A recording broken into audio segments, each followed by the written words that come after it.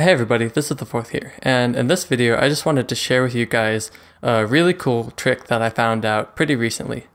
If you've been subscribed to my channel for a while, or if you've just looked through my older videos, you may have seen a video very similar to this, but this method that I'm going to show you today is about 1,000,000 times better than the old method.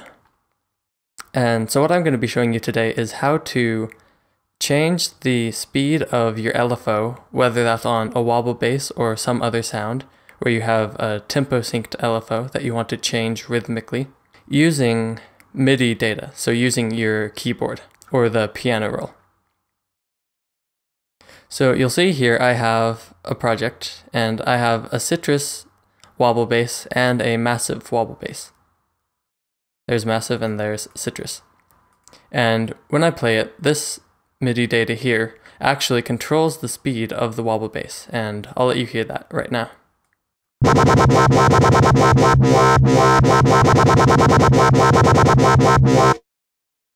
So this one envelope controller is controlling the speed of both this citrus and this massive at the same time.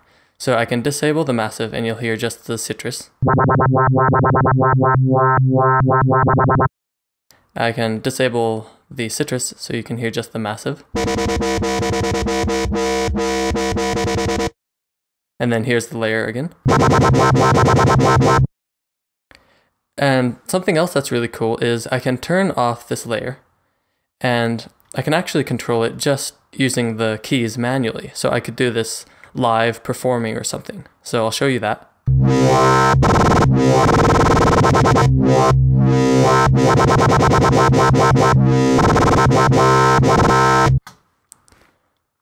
So, this is a really cool thing. And the awesome thing about it is you can just save this as a preset too, once you've got it set up.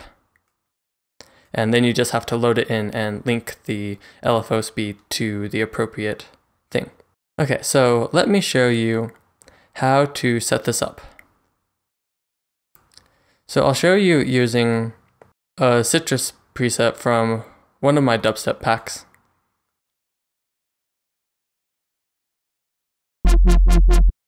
Okay, so here's just a basic wobble. And what you want to do is channels, add one, and find the fruity envelope controller.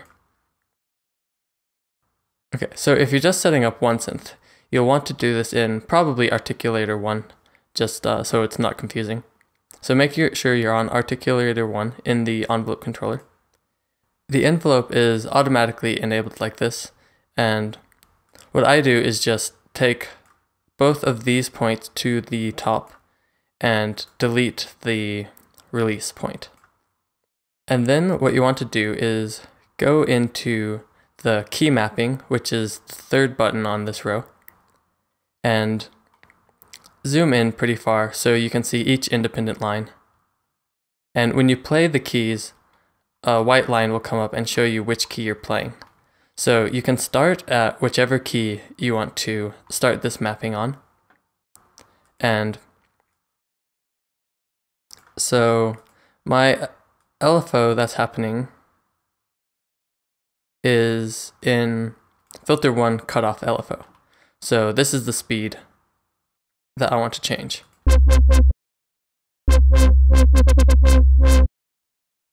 And so what you want to do is you can start with either the fastest you want to go, or you can start with the slowest you want to go. I like to start with the slowest, so I'll start here. You might go slower, that's up to you. And I'll copy the value of the speed, right click to make a point here, and right click the point again and select hold, and then right click it a third time to paste that value. So when I play this key, now it's going to set that value for this speed. And then you can go up at whatever increment you like, and then copy it again and put it on the next key. You should make sure snap's on. just so that you snap right on the key. So paste value. So just make sure that snaps on. And then paste the value. And then you'll go to the next speed you want to use. Again, copy it, make a point, and paste that point. And I'm not going to do it for every value, but you can keep going and do the full range of speeds that your synthesizer is capable of.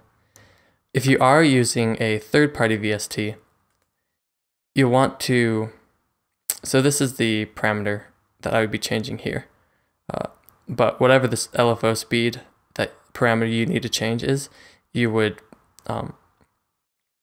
make an adjustment to that, and then go up to Tools, Last Tweaked, Copy Value, and then from there it's the same as doing it with Citrus. Just, paste that value, then adjust it, paste it again, and so on. So once you have all your values copied and pasted that you want to use, what I would do is just zoom in, place another point just out of the range so it's not going to mess you up, and click it, hold the Alt key, and slide over the whole thing just slightly. And that's because I noticed when I was playing around with this before, if these points are right on the key line, it doesn't always register it as that value. Sometimes it would register it as the value before, but just doing this slight shift makes sure that it registers it as the correct value. So now I've set that all up in this Citrus preset here. So once you have it all set up, I would save that as a preset and call it whatever you want. And then you can link the LFO speed. So right click that, link to controller, and you'll have an option. You want to select the envelope controller that you used to create that. So in this case, it's Citrus. And then you want to choose the correct articulator, which in this case, it's articulator 1. And then just click accept. So you can see Citrus, here's how you can figure out what articulator you're on, is just click through these, and usually by default it should be on 1. If you want to make a preset like this, which I'll get into a bit later, you will use multiple articulators. But now the wobble bass speed of this Citrus should be controlled by this envelope controller. So let's see.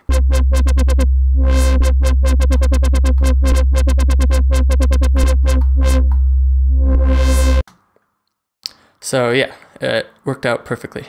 And if you want to download these presets for Massive Citrus and Citrus Plus Massive, you can do that on the forum. I'll have the link in the description. But let's look at the Citrus Plus Massive one. So I've basically done the same thing in Articulator 1, except I didn't do all the values for Citrus because Citrus and Massive have different speed capabilities. So I only used the ones where they line up easily, and have the same speeds. So Articulator 1 is for Citrus, and Articulator 2 is for Massive. So what I've done is, in Massive, I started off setting it at the ratio of 1:1, which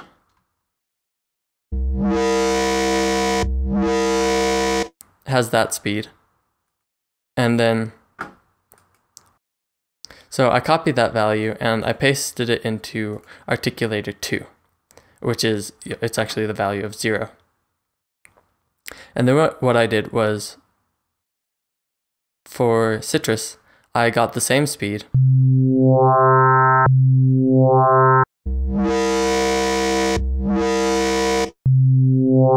You can see that's the same speed.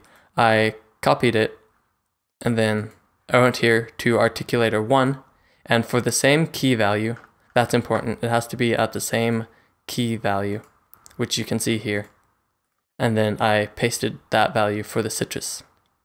So in this one, Articulator 1 is controlling citrus, articulator 2 is controlling massive, and if you wanted to, you could set up 2 other articulators to control other synthesizers. And so the envelope is just all at the top for both of those, and then I've just pasted the appropriate speeds at the right key so that they match up when it's played.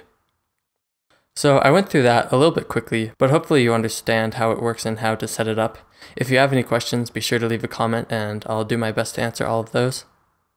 But, really it's just going into the key mapping, having your envelope up, and then copying and pasting the different speeds on the different keys that you want to play to control the speed. And then just making sure to bring it over just slightly so that you don't have any buggy issues with it playing the wrong speed because the point's exactly on the key. Thanks for watching my tutorial video. I hope you found it to be helpful. If you want to learn more, be sure to subscribe to my channel so you can watch new videos as soon as I upload them. After that, check out the Beat School website. I'll have the link in the description. All my tutorials are organized on the site so that you can easily find what you need by browsing through the different categories. There are also a ton of awesome resources to help you in every aspect of music production. And if you want to help support me, you can buy any of my sample packs, preset packs, or project files for only $5 or less. This gets you some great sounds for a great price and allows me to spend more time making these tutorials and working on the website. Thanks again for watching my video and have a great day.